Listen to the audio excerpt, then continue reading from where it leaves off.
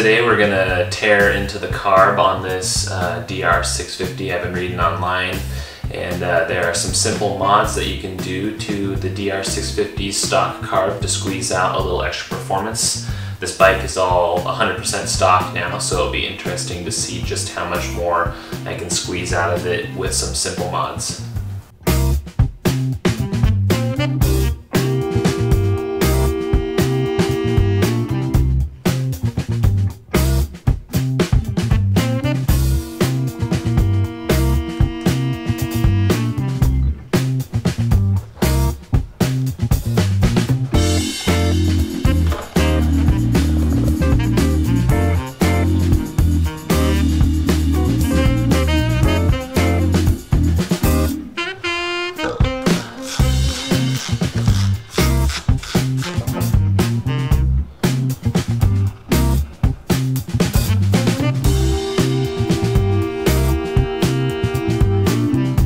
Now that we have the gas tank off, the next step is to loosen the bolts on the carburetor and tilt it out this way so we can gain access to the slide and the needle up here.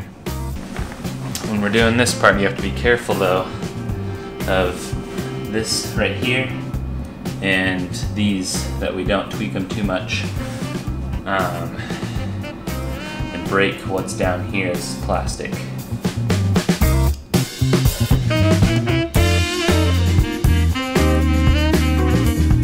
Forgot, I have to loosen these up here. Oops. There we go. That'll give us a little bit more slack on these cables here. Allow us to rotate that more freely.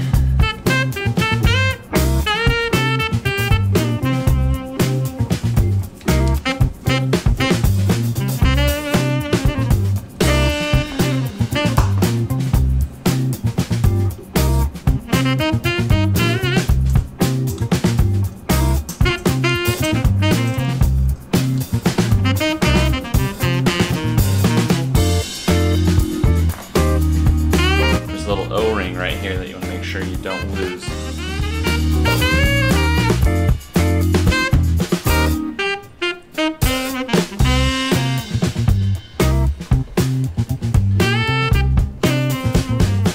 The stock needle.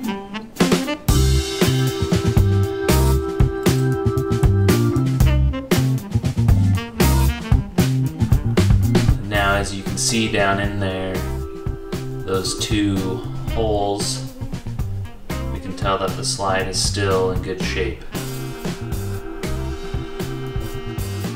What we're going to do now is measure 45 millimeters down from the top, and that's where we're going to grind this needle down to a thinner taper.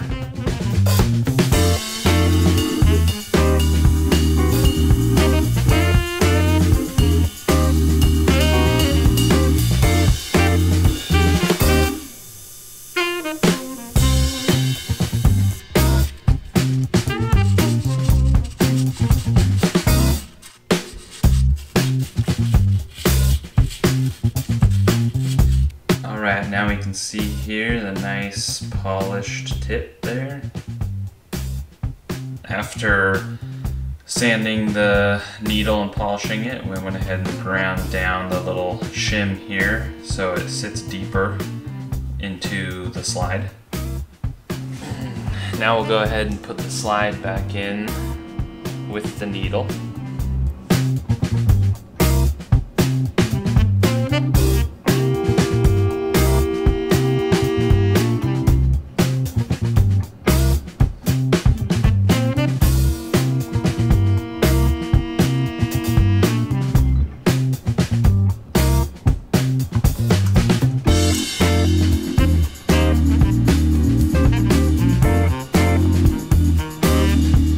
I did forget to mention that there is a little plug down here that has to be drilled out in order to access the fuel air ratio screw.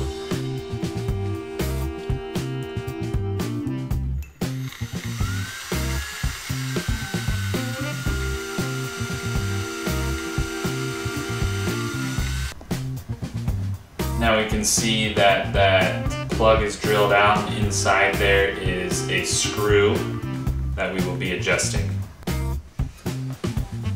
Alright, now that we've got the fuel mixture adjusted, it's time to put it all back together, see if it runs. That's the real question.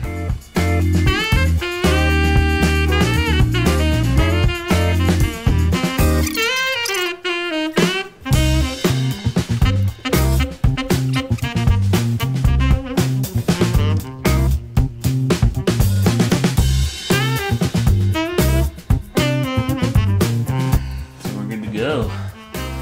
Now I think we'll put the tank back on.